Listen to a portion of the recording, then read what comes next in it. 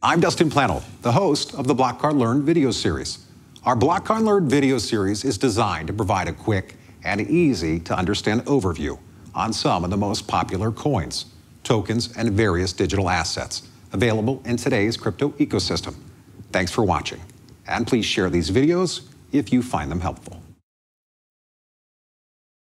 What is Nano?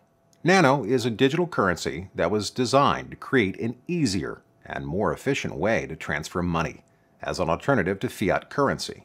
Its benefits are that it provides a greater level of scalability with faster transactions and no attached fees.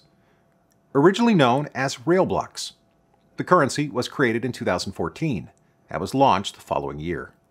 Its original purpose was to be an alternative to Bitcoin that solves many of the common problems that Bitcoin users face, such as prolonged delays in completing transactions, high fees, and the inability to process multiple transactions at once.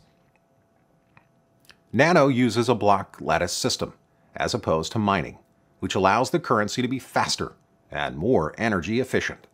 Nano claims that the protocol can handle an unlimited number of simultaneous transactions because of the block lattice system. The lattice is designed so that each user has their own individual blockchain. Nano is ultimately focused on developing a digital currency that can be used by the global masses to replace our current banking system. Digital assets like this one are supported by BlockCard, and you can use them to fund your BlockCard account and make purchases at over 50 million merchants worldwide.